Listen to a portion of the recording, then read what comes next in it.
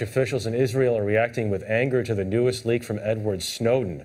Classified documents reveal that the National Security Agency read emails from the Israeli Prime Minister's office for 3 years. In a 60 Minutes interview last night, Lesley Stahl asked National Security Advisor Susan Rice if it's time for the Obama administration to make a deal with the NSA leaker.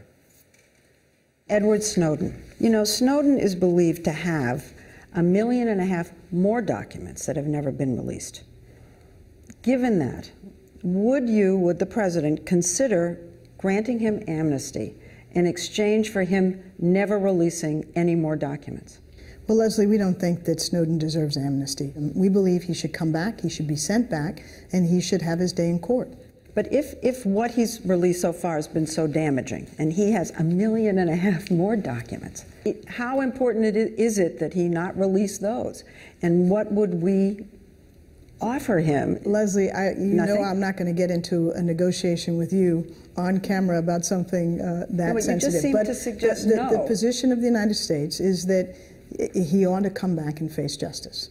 Has he, in either directly, indirectly, in any way, proposed such an arrangement? Not that I'm aware of.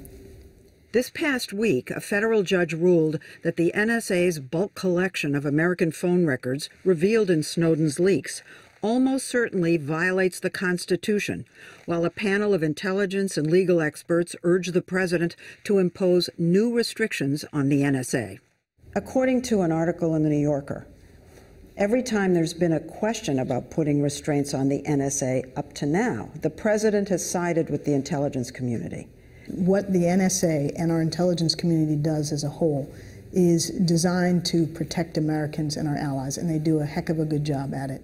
Officials in the intelligence community have actually been untruthful, both to the American public in hearings in Congress and to the FISA court.